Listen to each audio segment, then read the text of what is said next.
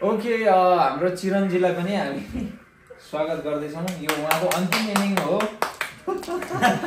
तेस्रो इनिङ हो मेरो अनलाइन टिभीमा चिरञ्जीको अन्तिम इनिङ। यो इनिङ चाहिँ सफल हुनुपर्छ, बवाल हुनुपर्छ। स्यालेरी पनि एकदम हाई यतिमा ल्याएको छ नयाँ। हाम्रो राशिलाई many many happy returns of the day. अझै धेरै प्रगति गर्नु अनि आमा जस्तै बन्नु। आमा भन्दा राम्रो आमा भन्दा राम्रो त कोही छैन संसारमा भन्छ नि।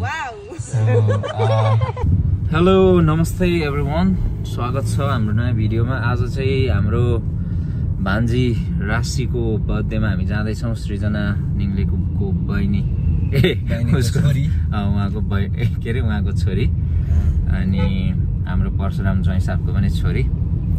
उहाँहरूको अहिले लिम्बू ग्याङ भन्नेमा नि फोटो आइरहेको थियो।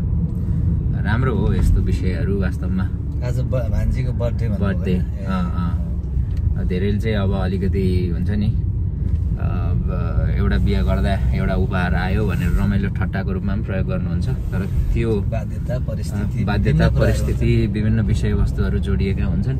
अब मैले पनि भोलि त्यस्तै उपहारहरू ल्याउनु पर्ने पनि हुनसक्छ होइन। म आफैसँग पनि उपहार छ होइन। बाध्यता एक किसिमको मानवीय जीवनमा विभिन्न किसिमको उतार चढावहरू हुन्छन्, त्यसलाई सम्हालिँदै र सङ्घाल्दै जाँदाखेरि यस्ता कार्यहरू हुन्छन्। यसलाई यसरी नेगेटिभ हिसाबले चाहिँ लिनु हुँदैन भन्ने चाहिँ मलाई चाहिँ लाग्छ। र अहिले चाहिँ अब जे होस् कम्तीमा अलिकति सकारात्मक सोच राख्ने मान्छेहरूले अब मान्छेको परिस्थितिवश यस्ता कुराहरू घटनाहरू जीवनमा उतार चढाव हुन्छन् अनि हुँदै गर्दाखेरि त्यस्तो परिस्थिति झेल्नुपर्छ भन्ने हिसाबले समग्रमा सकारात्मक रूपमा धेरैले लिनुहुन्छ। तर पनि अब एक हिसाबले अनेस्टली भन्दाखेरि अलिकति चाहिँ चसक्क ओहो भन्ने चाहिँ इभन अब हाम्रै फ्यामिलीमा त्यस्तो भयो भने पनि मलाई पनि हुन्छ होला, कसैलाई हुन्छ पनि होला, त्यसलाई धेरै सिरियसली लिन पनि पर्दैन। सो हामी जाँदैछौँ छोरीलाई भेट्न, भान्जीलाई, अनि बधाई शुभकामना दिँदैछौँ। सृजनासँग पनि युकेबाट आएपछि पहिलोपटक भेट हुँदैछ आफ्टर लङ टाइम। मेरो पनि अब हामी बेलायत जाँदाखेरि सृजनाले सायद पदमलुङ्गा र मेरो लागि एउटा विशेष कार्यक्रम उसको एरियामा चाथाम भन्ने एरिया हो, त्यहाँ एउटा चाहिँ विशेष कार्यक्रम गर्छन् 2024मा भन्ने विश्वास सहित हामी अगाडि बढ्दैछौँ। त्यो विश्वास पनि पक्कै पनि छँदै नै छ। अब हामी पुग्न पनि लाग्यौँ। सो अब बर्थडेमा छोरीलाई भेट्छौँ। अब शुभकामना सहित केही आशीर्वादहरू पनि दिन्छौँ हामी। त्यही नै हो। अब व्यस्त भइयो, धेरै गिफ्ट सिफ्ट किन्न पनि पाएन, खदासदा किन्न पनि पाएन। सो अब हामी पुगेर नानीसँग भेट्छौँ, भान्जीसँग, अनि बुइनीसँग पनि भेट्छौँ, ज्वाइँ साहबसँग पनि भेट्छौँ। ल यहाँ अब बर्थडे। हजुर बर्थडे कता हो? यहाँ पार्किङ गरेर उता त ए उताभित्र। ल थ्याङ्क यू यता पार्किङ। Thank you. अब चाहिँ हाम्रो प्यारी सुनिता दिदीलाई बोलाउन चाहन्छु है। Thank you so much. सुरुमा त हाम्रो राशिलाई many many happy returns of the day. अझै धेरै प्रगति गर्नु अनि आमा जस्तै बन्नु।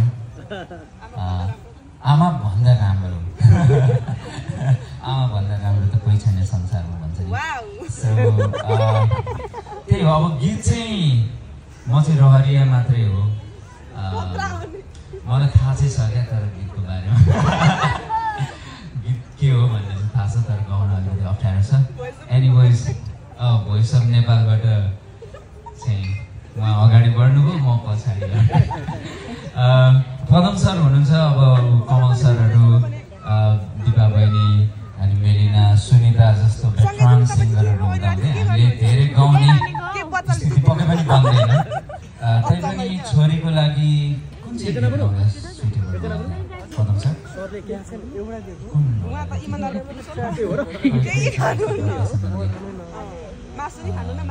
ल तपाईँ र म तपाईँ सुरु गर्नुहोस्। पदम सर दुईटै माइक छ माइक छ यहाँनिर। खास त अब सुन्दाजी र पदम सरले गाउनु पर्ने हो होइन। अहिले एकछिनमा हुन्छ, अहिले अलिकति मुड चलेको छैन खासमा भन्ने हुन्छ हो नि त। जेठ हुन्छ ठोकिहाल्नु एकपल्ट हो एकपल्ट ठोकिहाल्नु भरेको कुरा फेरि के हो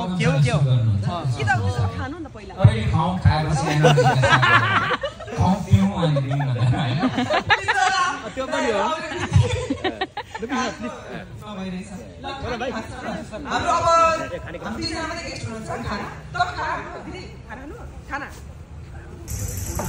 ल राशिको बर्थडेमा अब यहाँ ज्वाइँ र सृजना चाहिँ पुरै बलुन उडाउँदैछन् बलुन उडाउँदै ल छोडौँ अब ए हो र डर्न आँटे बहिनीको हात छोडौँ ल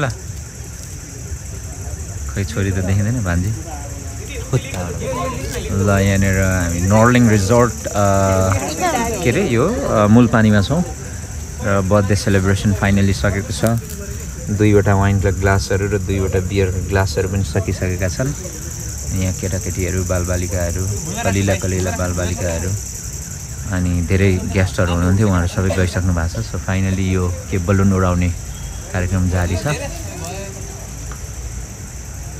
सृजना आज धेरै पटक रोइन् ल खोइ त छोरी कता हराइन् यो एन्डिङ सेरेमनी जस्तो टाइपको होला सायद अब हामी खासै बर्थडे मनाउने मान्छे होइन सो त्यति धेरै थाहा हुँदैन होइन लुङ तपाईँ कतिौँ बर्थडे मनाउने तयारीमा हुनुहुन्छ तपाईँ 17औं त होला नि होइन 18-20 माथिकै हो ओके ल यो माहौल चाहिँ एकदमै रमाइलो छ यो नर्लिङ रिजोर्ट राम्रै रिजोर्टमा पर्छ क्या यो अलिकति पर्पल थिममा आज चाहिँ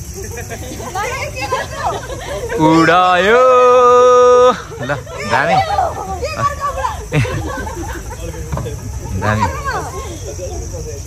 ओके यो गायक पदम राई को प्रमुख आतिथ्यता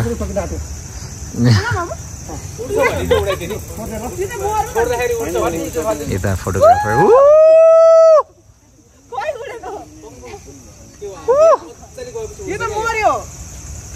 ला बलिरहेछ सानो छ त्यसलाई निम्न नदेऊ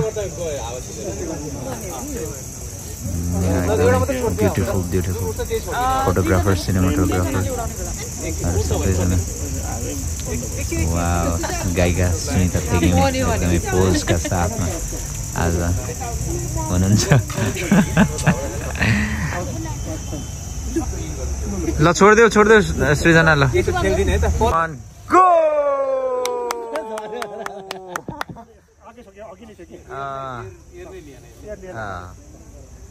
यो अघि चाहिँ उडाउनु पर्थ्यो क्या अघि उडाउनु पर्थ्यो अर्को उडाउने होला नि त फेरि ल राशिलाई गिफ्ट ल्याउन सकिएन गरिब मामाको तर्फबाट सानो एउटा गरिब करोडपति मामाको तर्फबाट धेरै एक्सपेक्ट नगर्नु त्योभन्दा पनि मेरो चाहिँ अलिकति मनबाटै धेरै माया छ है मलाई चिन्छ नि होइन चिन्छ नि होइन अस्ति घरमा नि अर्को पदम राई गुलियो सखर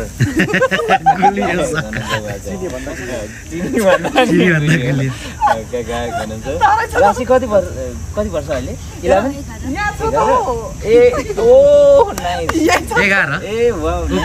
देखिरहेको निङमा त थुप्रै रहेछ ठ्याक्कै निङमाकै हुँदो रहेछ ल अब पदम लुङमा आउनुहुन्छ उहाँले पनि केही सानो तोहफा ल उहाँको कलिलो हातबाट शुभकामना है राम्रो गर्नु राम्रो पढ्नु है यो चाहिँ अहिलेको लागि केही होइन पछि हामी विशेष गर्छौँ फेरि अहिले ल ल okay many happy returns of the day ल राशिलाई ल ओके हामी अब फोटो सेसन गर्छौँ हामी सबैजना है चिरनलाई स्वागत गर्नु पऱ्यो नि हामी ल ओके हाम्रो चिरनजीलाई पनि हामी स्वागत गर्दैछौँ यो उहाँको अन्तिम इनिङ हो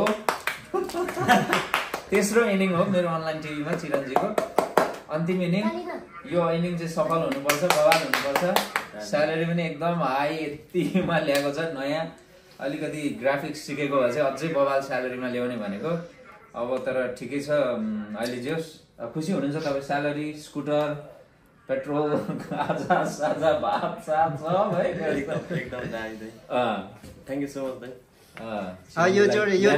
यो चोटि पनि सफल भएन भने चाहिँ चौथो चरणमा पनि सदाको लागि सम्बन्ध विच्छेद हुन्छ है हाम्रो पारपाचुके टाइपको हुन्छ म उता धरानदेखि ताप्लेजुङदेखि पनि हेरिरहेको हुन्छ तिमीलाई ओके है विशेष चाहिँ हाम्रो दाइ धरान जाँदै हुनुहुँदैछ उहाँलाई पनि शुभयात्रा शुभयात्रा अलिक पछि हो अलिक पछि नै हो पछि भयो भने शुभयात्रा भन न पहिला चाहिँ मैले दाइलाई हेल्प गरिरहेको थिएँ अनि दाइले यति धेरै ग्रो गर्नुभयो आफूलाई अहिले मैले दाइसँग सिकिराख्नु परिरहेको छ धेरै कुराहरू thank you so much thank you धीरज दाइ अनि विशु दाइ थ्याङ्क यू सो मच एकदमै माया दाइ है त ल थ्याङ्क यू यो ब्लग होला होइन ब्लगमै यो कन्टिन्यू नै जान्छ अब यो भरे उता हामीले होइन त्यो हुँदैन त्यो अनावश्यक ए हो अर्कै हुन्छ ए ल त्यो चाहिँ उसलाई स्वागत गरेको चिरनलाई अनि यो त 1 मिनेटको मात्रै भयो त जति भए पनि छोटो भए पनि के छ र हामीलाई लामो नै चाहिन्छ भन्ने के छ र होइन छोटो मिठो चिरनलाई स्वागत छ के भन्छौ चिरन के भन्नु छ भने भन अब केही कुराहरू छ भने ठिक छ सबै एभ्रिथिङ इज फाइन होइन बेटर पहिलाको भन्दा राम्रो भइरहेको छ अङ्ग्रेजीमा दिन थाल्यो ए अङ्ग्रेजी त्यो पासलाई भन्ने होइन त्यो होइन एकदम खुसी लागिरहेको छ फेरि मैले काम गरिरहेको छु एकदमै दामीसँग काम गरिरहेको छु सो डेडिकेसनको साथ काम गर्ने कोसिस गरिरहेको छु सो दाइसँग अलिकति धेरै नै राम्रो सँगले काम सहकारी भइरहेको छ र फेरि हुन्छ मैले उसको लागि केही अब चिरनको भविष्य बनोस् भनेर अब अहिले स्यालेरीले नै त भविष्य बन्दैन तर केही न केही अब बुहारीले पनि केही काम गरोस् होइन शान्तिमा लगानी गरोस् के गरोस् अब यो हाम्रो पनि घरसर निर्माण कार्य सक्दैछ त्यो सकेपछि अब उसलाई स्यालेरीकै रूपमा अलिकति लोन दिइराख्यो भने पनि है कुखुरा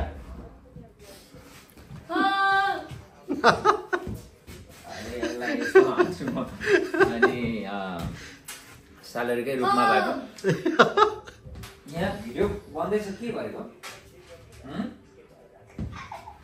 अनि जे होस् चिरनलाई उसलाई अलिकति जस्तो सुरुमै एक्स्ट्रा मनी अलिकति लोनको रूपमा पनि दियो भने उसले बुहारी मार्फत त्यो चाहिँ उता लगानी गर्ने बुहारीले चाहिँ शान्तिमा एउटा पसल खोल्ने होइन खाजा पसल खोल्ने चिरनले यहाँ काम गर्ने अनि उता मेरै घरको त्यो अन्डरग्राउन्डको कोठामा बस्ने भन्ने योजना छ ल रोमी पनि स्वागत गर चिरनलाई मोमो पसल चटपटे पसल पनि भइहाल्छ नि होइन ल स्वागत गर न चिरन दादालाई तिमीले पनि रमी धेरै पछि भेट्यौँ हामी एकदमै धेरै पछि भेट्यो रमीसँग होइन भेटेको बट म धेरै स्थायी रूपमा नभेटेको धेरै भएको थियो नि त 1 वर्ष आएन नि त म यहाँनिर आफ्नै म प्याक भएर अफिस त आज मात्रै त जोइन भएको हो नि स्वागत त गर्नु पर्यो आज मात्र अफिस जोइन गरेँ एकदमै खुसी छु राम्रो काम भइरहेको छ सो मेरो नाम चाहिँ मेरो अनलाइन टिभीबाट हटेको थिएन सो क्यामेराम्यान अनि edit पर्सनमा so thank you so much धीरज रिम्बुले पनि लास्टै मिस गर्छ होला है एकदमै दाइ एकदम पास त्यो पनि हो हाम्रो हरेक कुराले हामी जोडिएको छौँ नि त एकदमै धेरै खुसीको साथ सो त्यो माया अनि प्रेम कपालहरू पनि दामी बनाएको छ चिरनले यो कुण्डलले पनि दामी सुहाउने खालको अर्कै खालको स्टाइलको भयो होइन एकपट्टि मात्रै छ दाइ अनि एकपट्टि मात्रै छाडेको थिएँ अनि लगाएँ ठिकै ल राम्रो काम गर्ने स्वागत छ होइन राम्रो गरौँ अब यो लास्ट अन्तिम एन्डिङ हो यो चाहिँ अब यहाँदेखि पनि फेरि भनेर गयो भने चाहिँ त्यसपछि चाहिँ मैले हिजो सम्झिनु वाक्क लाग्छ होइन मैले हिजो सबथोक भनिसकेको छु चिरनलाई 2 चोटि भइसक्यो वर्षक अब अहिलेसम्म चाहिँ राम्रो काम गरिरहेको छ चिरनले अब यो चौथो चरणमा पनि तिमीले चाहिँ एकदमै बवाल काम पर्फर्मेन्स देखाउनु पर्यो होइन पर्फर्मेन्स राम्रो देखाउन सकेन भने चाहिँ अब लगभग होइन सेवारो टाइपको हुन्छ होला सायद तर पनि तर जोस् चिरनले राम्रो गर्छ भन्ने हाम्रो आशा छ प्रोग्रेस गर्नु पर्यो ग्राफिक डिजाइनिङहरू ग्राफिक्स चलाउनु सिक्नु पर्यो होइन रमीले पनि सिकेर अहिले ल है त ल okay thank you so much thank you so much thank you very much ल थ्याङ्क यू